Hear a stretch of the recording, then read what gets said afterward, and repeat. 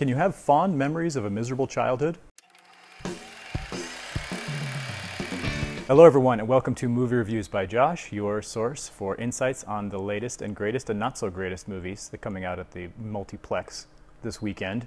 My name is Josh Terry, and today I am excited to tell you about The Glass Castle. I'm excited because this is probably one of my favorite, well, it's definitely one of my favorite movies so far this year. Also one of the best movies that I've seen this year. The Glass Castle is based on a memoir by a woman named Jeanette Walls, who basically grew up on the road with her family, her mom and dad, and she had 3 siblings. And for the better part of her childhood, she was a transient. Their family would bounce around from place to place. Sometimes they'd sleep out under the stars. Sometimes they'd sleep in abandoned homes. Her dad was getting a lot of jobs and getting fired from a lot of jobs. And for one reason or another, the family was always on the move until they wound up settling into their dad's hometown, Welch, West Virginia, which is where a good part of this movie takes place. Now, The Glass Castle is kind of told from 2 timelines. We meet Jeanette as she's an adult, played by Brie Larson, who's a successful writer in New York, and she's engaged to a financial analyst, and she's about to kind of embrace the wealthy, capitalist, American dream type of lifestyle. Meanwhile, her parents, played by Woody Harrelson as her dad Rex, and Naomi Watts is her mother Rosemary, they are out digging in the dumpsters in Lower Manhattan. And there's kind of this interesting juxtaposition where Jeanette is trying to move on with her life and reconcile this crazy childhood that she had. And so we spend time with the Brie Larson adult timeline and kicking back and forth into flashbacks of her childhood, where the role is played by younger kids. This movie is incredible, and it's a drama.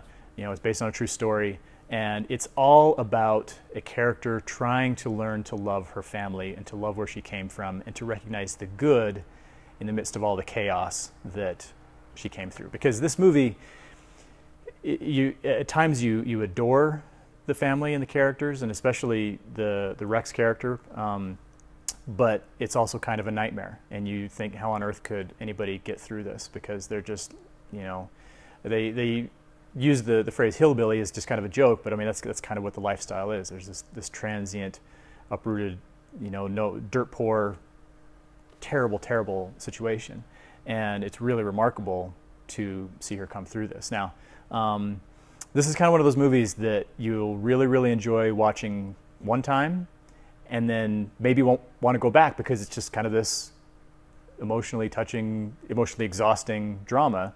I kind of think of this as one of those movies that I'm probably going to wind up having in my collection, but I'm not going to pull it out very often because it's kind of this huge deal. I mean, you can pull out the Marvel movies and watch them over and over again, and Star Wars and all that kind of thing. This is just kind of a special experience that is not just something you're just going to churn out over and over again. I actually wound up giving this one 4 stars. This one is definitely one of the better movies of the year. Woody Harrelson, this is the role I think he was meant to play.